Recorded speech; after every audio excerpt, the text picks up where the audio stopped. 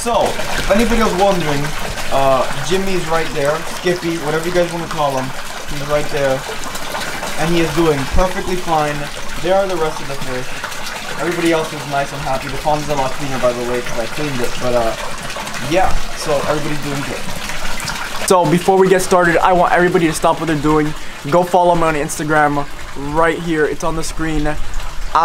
At 30K, we are doing a giant giveaway, a massive rod and reel tackle giveaway. So if you guys want to help us get that giveaway going, help me get to 30K on Instagram. So it's on the screen and the link will be down below. So now that you guys have seen that the pond is doing great, Skippy, Jimmy, whatever you guys want to name the bass, he's doing a-okay. Let's get started to what you guys clicked on this video for, and that is the rod and reel, my rod and reel arsenal. So let's get started. So first setup I'm going to show you guys right here is the Accurate Boss Fury 500 2-speed. This is the 2-speed. I have it on a Star Rod Deluxe 40 to 60 pound rod, and all I have this pulled up with right now is 80 pound mono and a little bit of braid under it of 80 pound braid. And yeah, this is what I use for those big snook under the bridges, at the pier, sharks, anything that is gonna teach you a lesson, you teach them a lesson with this combo. So yeah, that's what I use this for. But let's get into some of the bait casters now. Now, as you guys probably know, I own a lot of bait casters, and they're all from my good friends at Diawa because they have decided to hook it up with some of the best, you know? First bait caster I'm going to show you guys is the Diawa Coastal on a Savage Gear rod. This Savage Gear rod is I think 8'6" or something, but this thing is amazing. This reel is rated for saltwater fishing. I use it for bass fishing and saltwater fishing. I actually have 20 pound mono on it for bass fishing. But yeah, I use this thing a lot, and I actually just had a little snook swim bait on there. But yeah, so that's the first bait caster. Now the second bait caster is my Diawa Tatula right there, on another Savage Gear rod, and this Savage Gear rod is also 8 foot. This is an 8 foot actually, 15 to 40 pound little chartreuse swim bait on there with a jig head. I actually have, I think this is 40 pound Daiwa J-braid on here, cause you know, gotta support the company. But this Daiwa J-braid is some quality stuff, boys. If you guys don't have any, you guys definitely need to pick some up. And we have it on the Savage Gear. You know, this combo right here actually caught me a 43-inch snook. I'm gonna put the picture right there on the screen for you guys. But yeah, this combo actually caught me that snook, and it could catch some giant fish.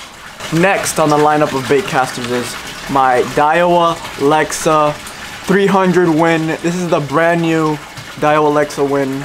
I have it paired with 60 pound braid, if I'm correct, on a Diawa Proteus rod right there. I'll leave the link to get this bad boy down below if you guys want to get it for yourself.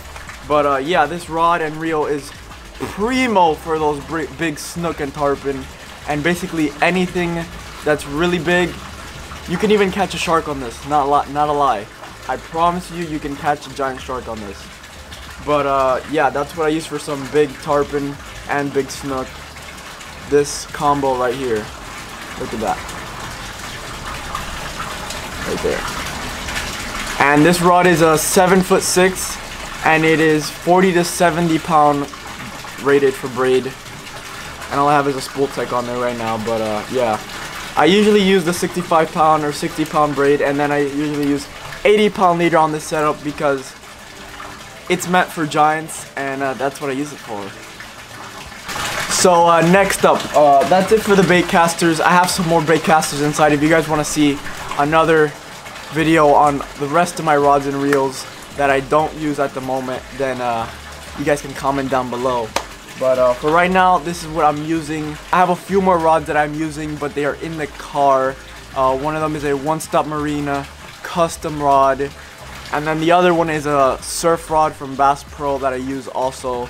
So yeah, if you guys want to see those, comment down below. I'll make another arsenal video and show you guys the entire thing. But yeah, let's get into the spinning rods. So first up on the line of spinning rods, we have a Shimano Twin Power 5000 right there, and I actually have a vertical jig on it because I like to use it for vertical jigging.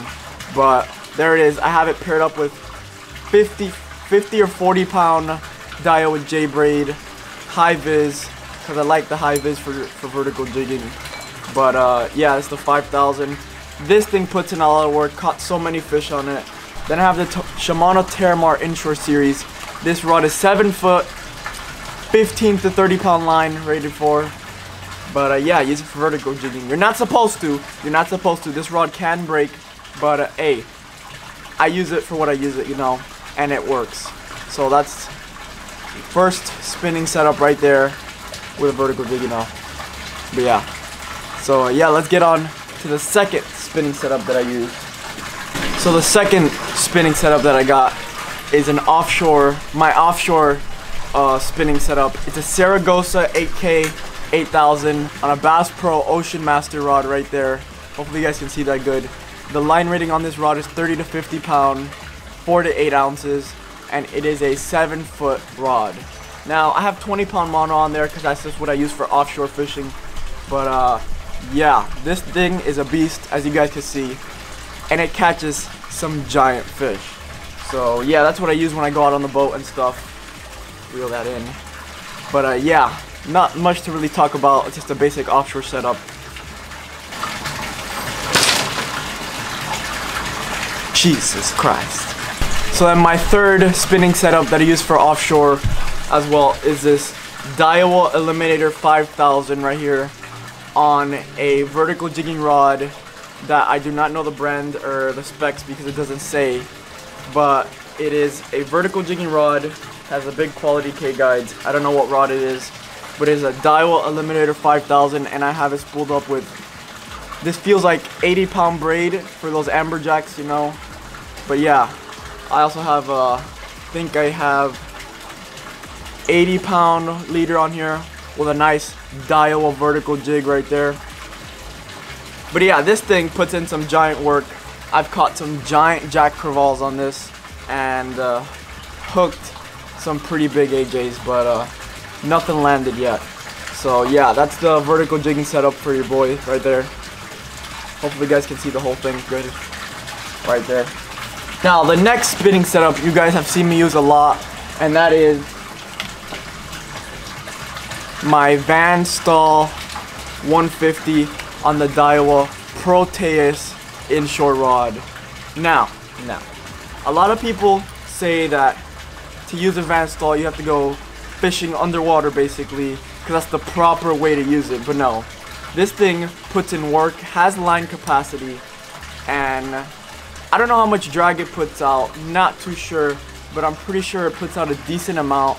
I think it puts out, I'd have to say at least 20 pounds, you know, at least.